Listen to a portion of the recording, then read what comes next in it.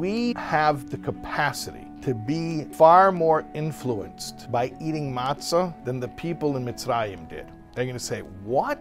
These are the people who, they saw the 10 plagues, they saw Moses, they were taken out of Egypt. And nevertheless, it's not about subjective experiences. It's about the power of human participation. When we eat matzah, it has a much greater effect on us than it would on them. For them, it's an experience. You eat it, it's over, you move on. For us, there's a real, at least potential for permanent change, that eating matzah can be a transformative experience. Remember, something that happens to you without your participation and without your readiness is rarely transformative, simply for the fact that you can't integrate it.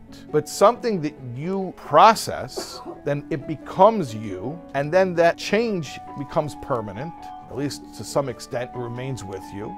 So that's transformative.